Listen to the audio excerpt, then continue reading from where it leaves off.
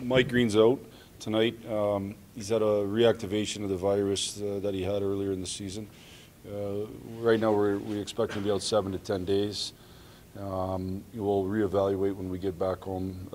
He's got an appointment set up, and we'll see where it goes from there. So I don't have any more information than that, except that right now we expect him to be out 7 to 10 days. Do you have enough for tonight then with Witkowski? Yeah, no, Daly's available. Okay. Vanek's back in, so we have enough. We're fine in terms of numbers. So he didn't tell you when he started feeling it because he's been practicing. No, it's something that we've looked at over the last couple of weeks. I think we've tried to manage some of the fatigue in that, and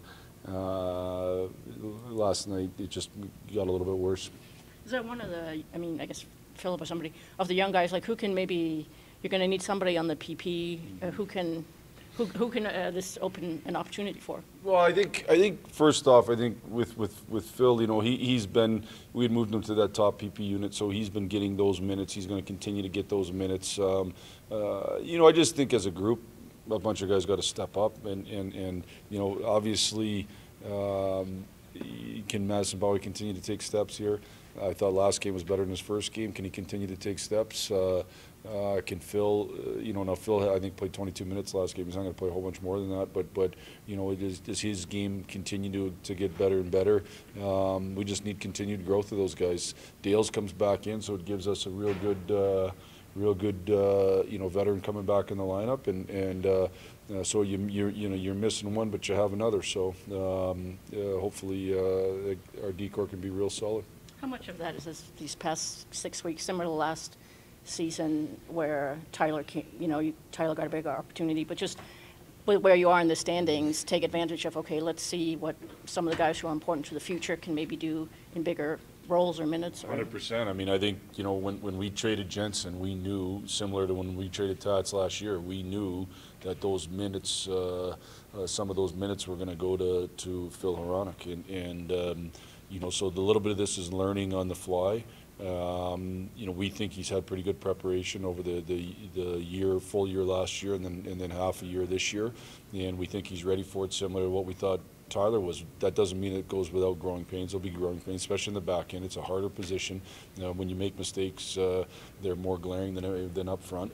But we think that ultimately Philip's going to grow into a top 4 defenseman on a winning team. We think he can help you win. So in the meantime, we just need to make sure that there's more steps forward than backwards, and I think he's shown done a good job being mentally tough too. What's the balance with Dennis Cholowski? Do you want to see him get some more looks up here, or is he in a better position in GR? What we don't want to do is get to where we've yanked guys back and forth as much as we can. I'll maintain the reason why we sent Dennis down wasn't because we had too many numbers or anything like that. It was because I think a lot of times for a defenseman, it's easier to learn some of the defensive responsibilities that he has to learn in the American League, where you can have more offensive success. You might be a better athlete than some of the guys you're going against, and you can learn those down there. And so right now we feel like it's still best for him to learn a number of those the defensive responsibilities down there. You talked about growing pains, but in general, are you seeing the kind of progress you would like out of the young guys? I think for the course of the season, we've had good progress from a number of young guys. I think our team has grown. I think our mentality, or identity, I should say, is growing for the majority of the season. I think we've deserved potentially better fate in a number of games, but yet our record is where it is. I don't think in the last 5 games we've been nearly good enough, and so we need to stem that, and we need a bunch of guys to get back to playing really, really good hockey here and taking steps forward as both as a group, but as certainly very important as individuals. Well, a guy like Landeskog, who's scored a lot of goals in the third period, do you have to pay more attention to him then, or is it just he's a good scorer, so you pay attention to him more all the time? Yeah, I just think, guys like that are good players, and he plays generally with really good players, and, even when that line's apart, they seem to go back together pretty quickly too, and it's a super dynamic line, and so, he's a really good player. He's been a good player for a number of years in this league, and we just got to make sure that our best chance to defend any of those guys is to make them defend.